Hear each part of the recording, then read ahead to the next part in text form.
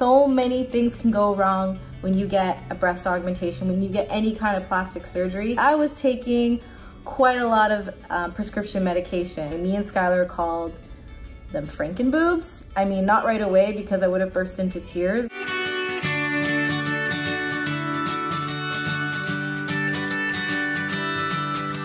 Hello, beautiful human beings. Welcome back to my channel. If you're new here, my name is Evada. I make all kinds of videos about all kinds of things. And if you're a returning subscriber, welcome back. This is part 2 of my boob vlog series, my breast augmentation series. If you haven't already, I strongly suggest watching part 1 just so that you can kind of get a background about what these videos are all about. And there's some good information, I believe, in the first one. So in these videos, I wanted to go into more detail about the actual surgery itself. I do feel in a lot of the research that I did before I got my boob job that there was not a lot of videos out there, not a lot of vloggers or people that were willing to share kind of the not so exciting, fun, glamorous side of the surgery itself.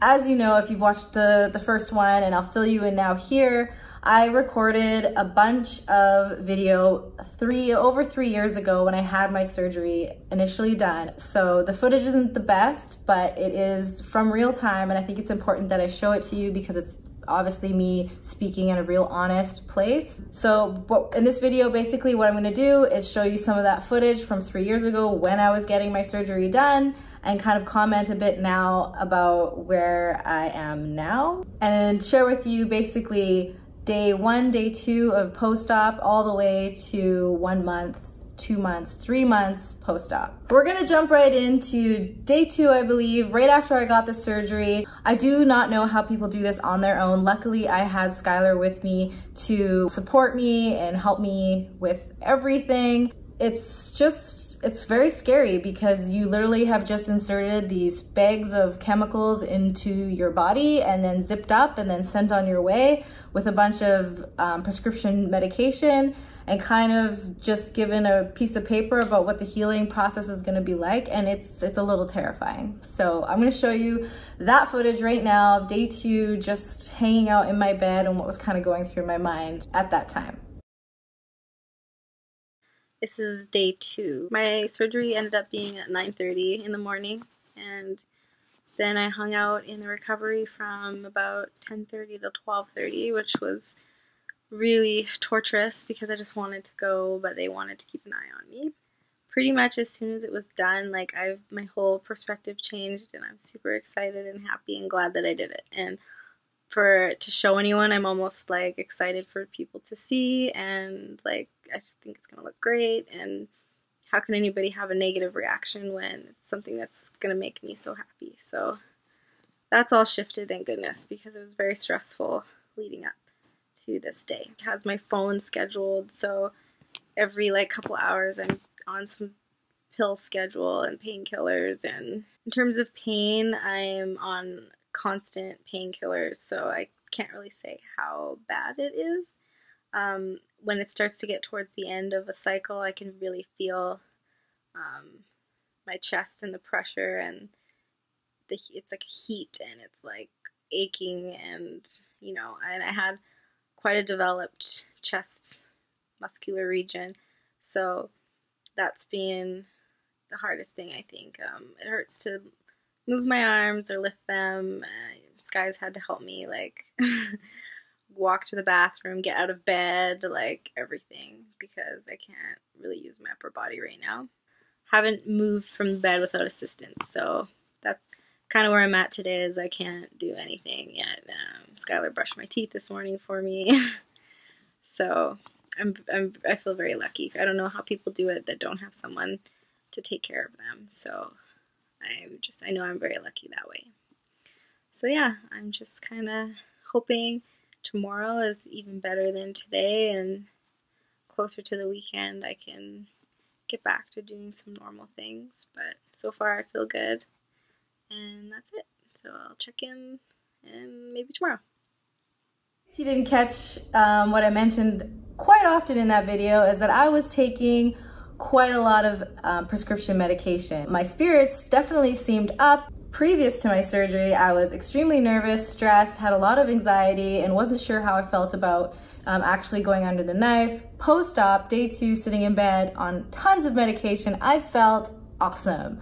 I would like to thank T3s and oxycodone for my change in spirits. Definitely those pain meds had a lot to do with how I felt in that first few days. I don't know about you and how you respond to taking things like Tylenol 3s and oxycodone, but it definitely aided in my anxiety and actually was quite challenging throughout the rest of my post-op to wean myself off of those drugs, because I found as soon as I had taken a break from those pills, reality sunk in, my actual anxiety crept back in, and my feelings about what I was going through and how I looked crept back in. So now we're going to jump into just, I think, several days later, and me kind of struggling to get myself off of that medication and actually feeling very shocked at the amount of pain that I was in and the discomfort. Because I'm someone that's worked out for a long time, and if you're someone like me that's worked out in a gym or played sports, who's an athlete, and you're considering doing the surgery, it's gonna be a lot worse for you than it will be for someone who has never, you know, really worked out that much. Because when you have to cut through muscle and then you put in those implants, and I'm also very petite, and the implants that I got were quite big for my chest because I literally had no chest there before. It was extremely painful. So we'll just jump right back into that. I haven't made a video in a while because basically Skylar's been by my side this whole week, and I just have needed a lot of help and definitely have not been in the mood to film myself. So I have on my lovely bra that they give you. Actually, we went yesterday to Forever 21 and bought a couple of front zip ones because this one was so uncomfortable. And literally, we took a bus there and back, and I walked maybe 4 blocks, and I slept the rest of the day because I was so exhausted from that. I'm trying to wean myself off of all the drugs, but I definitely noticed that when I take them, everything is a lot easier to handle. It's been a lot more uncomfortable than I thought it would be, in terms of just like having to lie down all the time. My back is just killing me, my lower back. I can't lift my arms still. It's really sore all underneath my arms. My incision areas are very sore. Everything is so swollen and so tight, and my skin feels like it's just pulling, like obviously it is, and it's just really uncomfortable. I've had some visitors over in the last few days, and was still taking oxys and T3s and all of that, so I was kind of in pretty good spirits when I had company. But when I started to try and stay off of those drugs starting yesterday, it was a lot more challenging to just be and like sit or stand or anything. So we had a shower yesterday. Well, Skylar helped me and looked at them for the first time without a bra on, and it was a little terrifying. They look literally like torpedoes. They're just sticking straight out and hard as rocks and like spread apart, and it's kind of scary. So I just thankfully did enough research ahead of time to know that that's to be expected, and that they're going to like drop and get softer and look better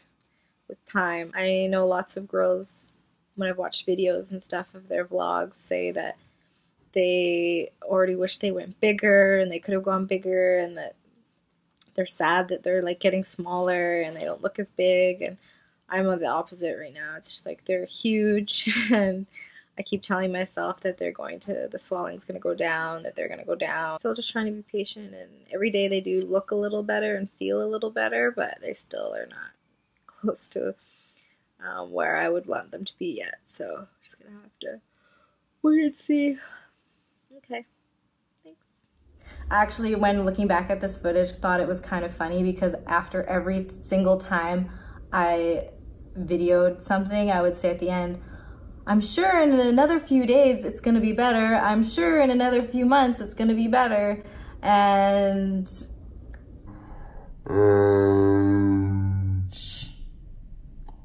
thankfully, like I said before, I had Skylar to help me with a lot of things, including making me food, helping me go to the bathroom, basically wipe my butt. And we'd only been dating for like 4 or 5 months. And eventually they had to help me shower.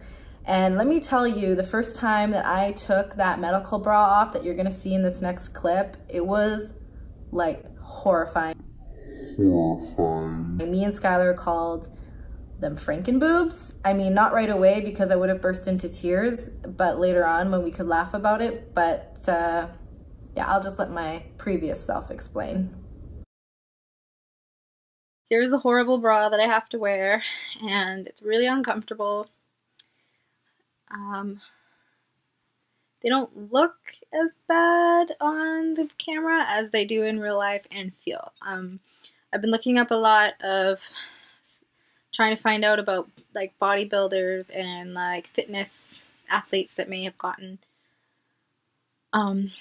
augmentations, because there's just not as much out there for women that have really developed chest muscles, and I feel like that's very specific to my situation right now. They're very, very hard. They're very, very swollen. They are like absolutely hard as rock. They're so uncomfortable.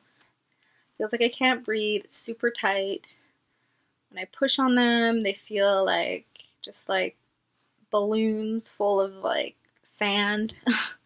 They're sticking out of my sides. They're going up into my armpits. Last night when I tried to sleep, it almost like went right back into my arm on this side and felt like my nerve was being pinched, and my arm, I couldn't move it, and that was not fun. I've tried to stay off the pain meds since a couple days ago, but was taking extra strength Tylenol, and then today I caved and took a T3 after the doctor's, because he also showed me, basically told me all the pain that I'm feeling is normal, that I had like this thick of muscle to cut through, and that now I have to start moving. And I've been babying myself this whole time and getting Skylar to do everything from like tie my shoes to carry my coffee cup, and now Skylar's like, well, it looks like you can do it yourself. So apparently I'm allowed to do all those things and be moving, and I have to like practice stretching my arm up over my head, which is very painful and feels like it's pulling on the incisions underneath, but the doctor swore that they're fine and that I can do this. He told me how to massage, and like have to like push down, push in, and then push from the outside in, and they make squeaking noises when I do that, and it just feels completely foreign to my body. Nothing like anything I've seen on the videos in terms of day 5. Like by now everybody seems to just be in love with their chest and everything seems normal for me. I'm very uncomfortable. Does not feel like my own body right now at all. It's all, every area it hurts. Everywhere I touch hurts. The sides really hurt. The bottoms, of course, hurt from the incisions. This all hurts because it's being pulled so tightly. There is not very much there. Like, this is crazy. Like, who has boobs that are up to here? That's not normal. Ugh, so yeah, this is the part that I'm glad I didn't know about. That's what Sky keeps saying. Like, aren't you glad that you did not know about this until after? Because maybe if you knew, you wouldn't do it. And that's, you know, I probably still would have done it because I have a very high pain tolerance, but this is not what I expected in terms of like the process. Like, it's very painful. It's very uncomfortable. It's very hard to just sit, let alone walk and stand and move and do anything. So that is where I am at today. Okay, so now we're gonna jump into 2 weeks post-op, and one of the more, it was already a bit traumatic, I'm not gonna lie to you, to see my Frankenboob situation in the shower, especially with Skylar, because we were just starting dating. It's not something you really want anyone to see. I wasn't even prepared to see like my body to look that way. It was terrifying. It was traumatic. So then following that, this is when things started to go wrong, and quite often commonly go wrong, but people just don't talk about these little incidents that happen along the way that are very stressful and very scary. Once I got cleared to kind of start working out, I just wanted to do some light cardio, so I did that. I decided, me and Skylar just went to the gym and I just did some stuff on the treadmill or the stair climber, I can't remember. And as I started sweating, I noticed that there was bleeding underneath my stitches. I wasn't sure if it was old blood or new blood, and anyway, so let's jump into it. Tomorrow is Monday, which would be 2 weeks post-surgery. I haven't made a video in a while. Actually went back to work at the beginning of the week and went to the gym, and I felt great, but then I got home and noticed that my bandages had soaked through. Me and Skylar weren't sure if this was old or new blood, and that was very scary, and we ended up, since it was after hours, calling a nurse hotline, and Skylar ended up rebandaging them for me and was amazing and kept me calm, and we went immediately to the doctor's the following morning and just walked into the office because we couldn't get an appointment, and had a nurse redress the dressings, and she even commented that Skylar had done an amazing job. So thanks, babe. But just having the nurse look at them and say, everything looks good, made me feel a bit better. And once the dressings had been taken off, we could see that actually the incisions are closed for the most part. There's some stitches there, but they seem to be healing, and everything's dropping. They're still like up here, which is my collarbone is here, and there's boob right there. So it's still, they're very high, they're out wide. I'm not 100% comfortable with them yet, and how they look and how they feel and how I look with clothing on and everything, but I have gone out. I've just dressed a little bit more to just stay covered up because I'm not quite ready to announce to the world. So now we're headed into 1 month post-op, and definitely by this time I assumed I would be in love with my boobs, everything would be looking, feeling great, I would be showing them off to the world and just feeling really confident about my decision. And do you think that's how I felt? Well, let's just see. Next Monday is my 4 weeks. It's been stressful, to say the least. I feel on Skylar because I have looked to Sky for all kinds of support, emotional, physical, getting me in and out of bed, helping me with my massages, constantly talking about my boobs. But Sky's been very understanding and incredible, and I can't believe, neither of us can believe that we're almost at the 1 month mark now. So update on how they feel. They are feeling a lot better. Not still exactly what I want them to feel like, but it's just getting better every day at this point. They're still further out to the sides than I want, and I feel when I'm at the gym or anything, if I'm even just holding myself up for a certain period of time, that I feel these muscles are pulling. I'm still not feeling confident and comfortable with them. So but I'm wearing shirts like this. I'm not wearing anything low cut. I'm not, wearing any outfits to show them off or anything because I don't feel comfortable with how they look and feel yet. So I feel in probably another month I'll be there. Just kind of waiting patiently for everything to fall into place. I'm still wearing the bra all the time. I'm wearing 2 bras to bed right now because the bra that I got, the surgical one, is actually stretched out so much that I don't feel like it's actually holding anything very tight. I'm still trying to sleep on my back. Occasionally now I can roll to my side, but again, I'm just cautious that I don't want to mess anything up. So that's it, and I will check in later. So after these kind of medical trauma situations and stress, we thought it would be a good idea for me to just finally go to Victoria's Secret, because trust me, if you watch all the boob vlogs out there on the internet, that's something that all the women do when they get their breast augmentation, is they go bra shopping. It's supposed to be the super exciting, fun thing.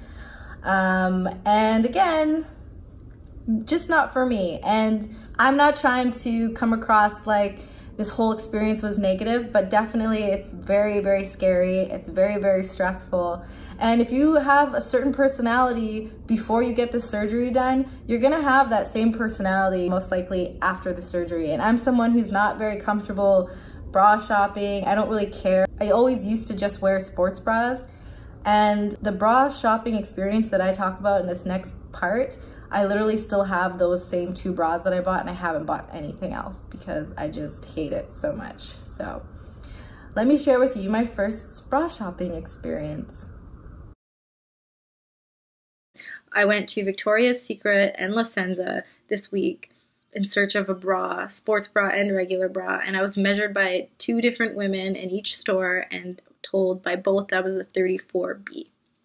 So I was shocked and disappointed and confused, and I grabbed a bunch of 34Bs and went into the change room, and no, they did not fit. So then I felt like, okay, my boobs are going to be a 34B at some point, and they're just like weird, they're sticking out too far, and they're not settled, or like what's going on.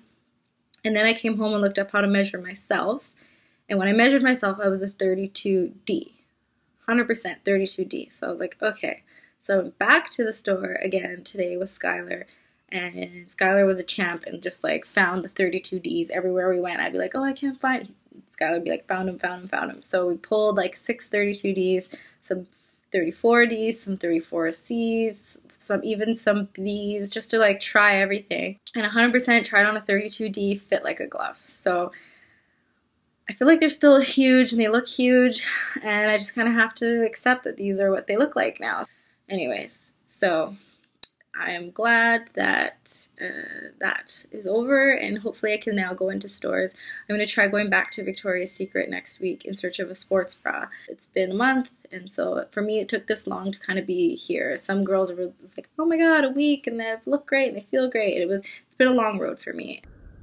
All right, so that long road that I was on then, you know, honestly, it's been a long road for the last 3 years. And that's kind of more what I'm going to talk about in the final portion of this series. Just moving along, we're going to move into my 3-month check-in. And this, again, I hit some more hurdles with actual post-op recovery and healing that is somewhat talked about, but it's actually really fucking scary when it happens to you in your own body. So many things can go wrong when you get a breast augmentation, when you get any kind of plastic surgery. There are always risks, and we always think that it's not going to be us that has to deal with them. And of course, that was me as well. You just hope for the best. So when I actually was faced with the potential of having to get revisions, having problems with my surgery, having issues with what they were looking like and how they were healing, it was very scary and very stressful. And so let me just share with you the final portion of my old footage, which is my 3-month check-in, and my final one. I didn't really check in again after this. So in a few days it will be my 3-month post-op date. It's been quite the experience so far. If you can't tell, I've been sick for about a week and haven't been working. I've been at home, and Skylar's been taking care of me, so nothing related to my surgery, but definitely haven't been feeling well. So aside from that, before I went to see my doctor last, which was about 2 weeks ago, I started noticing some like lopsidedness. One was dropping a bit lower than the other. I know, looking into it, that that's quite common, and so I wasn't overly concerned. However, following that, I continued to notice just not abnormalities, but just that one boob that continued to drop was also underneath the scar I was noticing, which is generally supposed to be in the crease and is in the crease on the other side, was kind of rising up. So it wasn't sitting in the crease anymore, it was rising up here. And there's a thing called bottoming out, which can happen with breast implants, where the capsule that the implant is in is not, or is too big, so the implant starts to slip down and then it can go underneath, which is terrifying. Skylar's amazing support. They actually called the doctor's offices for me. We tracked down my surgeon just so that I could go see my surgeon to make sure that everything was okay, because it was also, now when I was lifting up my arms over my head, you could really see that there was something happening underneath. There was almost a line and a ridge and from the side it was almost like a dent, and it was just not looking good. And once you start looking on the internet at things, it just makes it worse.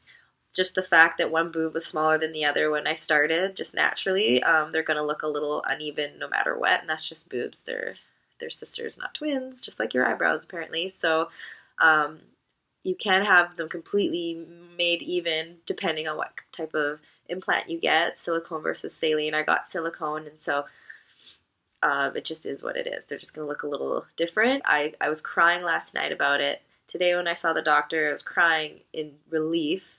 And it's just been a crazy day. Definitely feeling just emotional. And I wanted to just really make these videos because if I do decide to share them at some point, I think it's important that people know of the risks and the stress, and that it's not all just, I got these things put into my body and I'm great and bouncing around and back to regular life. It can change in a heartbeat. I was really concerned that I was going to need revisions and more surgery, and it was going to affect all these plans that I've had for the spring and the summer and traveling and playing my sport. And so it's just been a very stressful situation. And again, like, I haven't told many of my family members or close people in my life about this surgery, so I feel bad that I have to kind of put it all onto Skylar, because they're the only one that knows what I've done and knows how to comfort me and knows it can take care of me.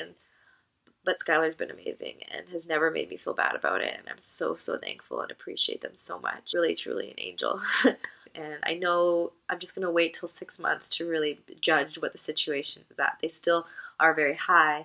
They don't feel very natural. I'm still kind of uncomfortable with how they look when I have no clothes on. The scars are still there.